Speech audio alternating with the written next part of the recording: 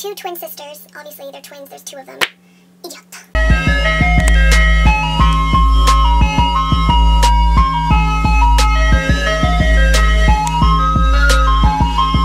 Hey guys, it's Jay, and today I'm here with my June wrap-up for 2018. I actually had a crazy good reading month. I ended up reading 28 books. I'm going to be splitting this wrap-up into 3 parts, technically 4, but the first 7 books that I read are going to be in my Cramathon wrap-up, and then there's going to be 3 parts of just after Cramathon. We got a lot of books to get through, so without further ado, let us get started. So like I said, the first 7 books that I read are in the Cramathon wrap-up, which I'll leave a link down below and up there if y'all want to check out those books. The 8th book that I read this month is Cracked by K.M. Walton. I ended up giving this a 3 out of 5 stars on Goodreads. It follows 2 teenage boys who are leading very difficult lives. The first boy's name is Victor, and he is invisible to pretty much everybody, including his parents. The only person who seems to notice him is the school bully, who is giving him a very rough time. The school bully's name is Bull Maverick, and he is also dealing with some demons of his own. Bull's abusive grandfather and alcoholic mother don't make his life very easy, so both boys end up trying to take matters into their own hands. Victor decides to take a bottle of his mother's sleeping pills, and Bull decides to stand up to his pop with a loaded gun, and that's when they both wake up in the psych ward as roommates. The book was a super quick read. It flew by very fast, but it was very boring in my opinion, and the writing and characters were not very strong at all.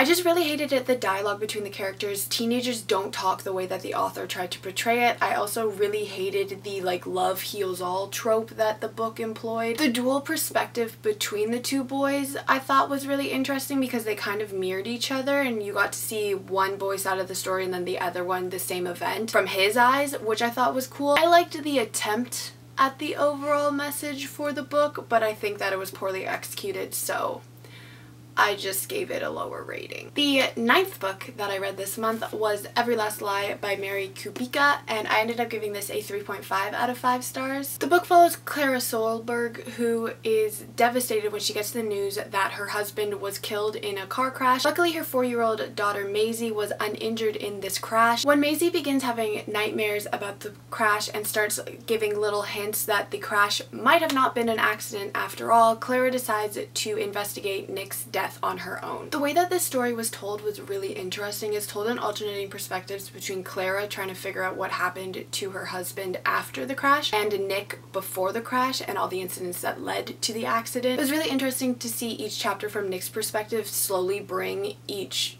event to light which caused his death. I think that was a great mix of suspense and action at the same time. The only major downfall that I had with the book was Clara's character. Just for some reason, something about her rubbed me the wrong way, and I did not like her at all. She was just annoying to me. For most of the story, I didn't really have any clue what was going on because Clara was so unreliable and just kept changing her mind repeatedly about what actually happened to Nick. I do think that the author did a great job keeping the story interesting and unpredictable because you had no idea what was happening half the time. Another thing is that I think that the ending was very anticlimactic and it just was kind of boring. I was just like, oh, that's it?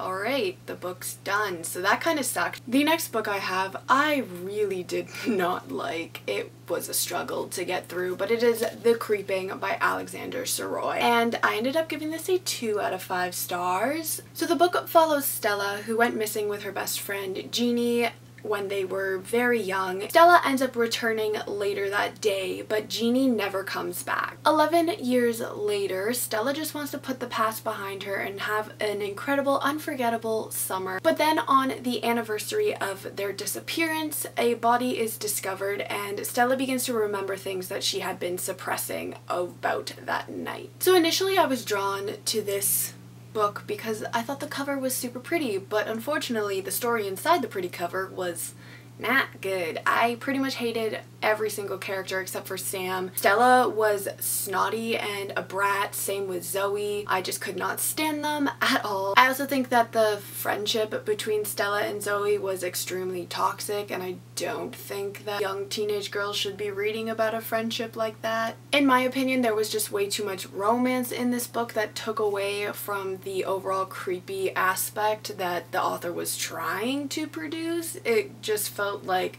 she was thrown in the romance at every possible turn, and it just got annoying very quickly. I also just did not like the amount of name calling in this book. There was a lot of girls calling each other sluts and lesbos and fat, and it just got to the point where I was like, alright, like, girl, we need to calm down with all this name calling because it ain't gonna help anybody. I was able to call the big plot twist very early in the story, so the big like reveal was super anticlimactic for me. It was just kind of like, alright, cool, and I felt that nothing really happened in the book. It was very boring in my opinion, so that sucked. And also the dialogue was very cringy. At one point they literally wrote, "Wait a bloody tampon second." So that happened. So yeah, just definitely not the book for me, and I am not going to be keeping it, and it's going to the thrift store. The next book that I read is called The Prophecy of Sisters, and this is by Michelle Zink. I ended up giving it a 3.5 out of 5 stars. After the sudden and mysterious death of her father, Leah finds a very strange book in his library, and it speaks of an ancient prophecy involving twin sisters and a demon named Samuel. As Leah becomes increasingly worried about the role that her sister Alice is going to play in the prophecy, she must also come to terms with the role that she is playing as well. I thought that the concept behind the prophecy was really interesting. Basically, there's a guardian and a gate. The guardian is basically supposed to protect the world from the demon Samuel, and the gate is supposed to give him access to the world. It was a really cool concept, but I'm still kind of confused with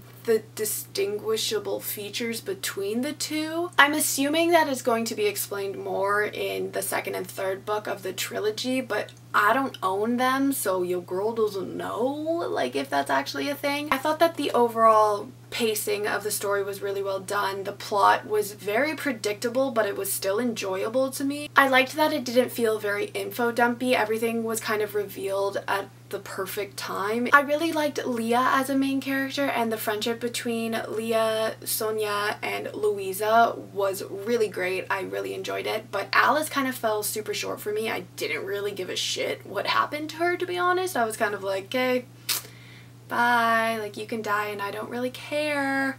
She doesn't die, but still, you get my point. Overall, it was a super quick, fun read, but I'm not dying to get to the second and third book, but I'll pick them up if I end up finding them at the thrift store or something. The next book I have is What I Thought Was True by Huntley Fitzpatrick, and I ended up giving this a 2.5 out of 5 stars. It follows Grace Castle, who has always lived on the island, but she's always dreamed of leaving. This summer, she ends up getting a job caring for a little old lady who took a fall earlier in the year and needs a little bit of extra help. When Cassidy Summers, a boy who Gwen has a little bit of a history with, gets the yard boy job on the island, she decides that she needs to avoid him at all costs. But as the summer goes on, they grow increasingly closer. I got bored of the characters very quickly. I got bored of the storyline very quickly. I didn't care about what happened to anybody. The only character I sort of liked was Cass. I hated Gwen as a main character. Pretty much the entire story was just her being obsessed with Cass and how hot he is, but then getting really pissed off whenever he showed any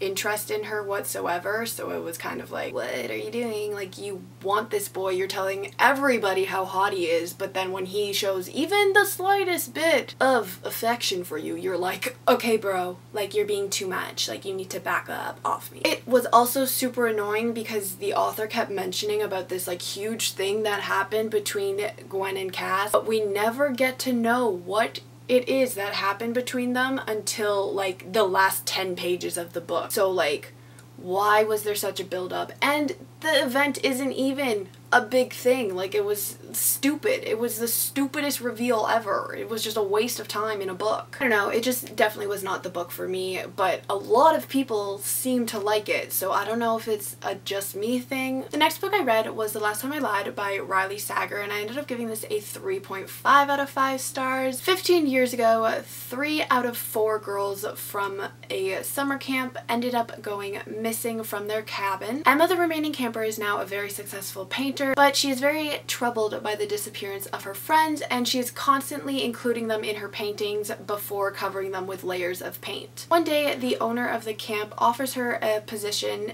to return in order to be the camp's art teacher for the summer. She ends up accepting, if only to discover what actually happened to the girls that night and finally come to terms with her role that she played in the disappearance. I really liked the timeline the story was told in. It had flashbacks from 15 years ago while Emma and the girls attended camp, but then it also had present when she returned as the art teacher, and it slowly kind of brought everything together for the big reveal. I did find that it was very slow to start and it kind of dragged a little bit, but once the story picked up and things started to get revealed, it was definitely interesting and I was intrigued and needed to know what actually happened to the 3 girls. I really liked how unreliable Emma was and how it was very difficult to predict what was happening because of how unreliable she was. I really liked how everybody was a suspect and you didn't really know who actually could have done it and who didn't do it, and it was just this whole mess, and the ending I did not see coming at all, did not even cross my mind, so well played, Mr. Author. Well played. Overall, I definitely think that it is worth the read. Push through the boring beginning because it's definitely worth it in the end. Then the final book that I'm going to talk about for this part of the wrap up is Miss Peregrine's Home for Peculiar Children by Ransom Riggs. I ended up giving this a 3.5 out of 5 stars. It follows 16-year-old Jacob Portman, who is devastated when his grandfather is killed suddenly. Unable to rid himself of his grief, Jacob and his father decide to travel to Wales. Wales is the origin of all these fantastical stories that his grandfather used to tell him when he was a child. Upon arriving, Jacob discovers that the orphanage that his grandfather talked about so often, run by Miss Peregrine, no longer exists and it's just a ruin. It's no longer occupied by Miss Peregrine or the Peculiar Children, or is it? I had super high expectations of this book because everybody talks about how incredible it is. I think because I saw the movie before I read the story,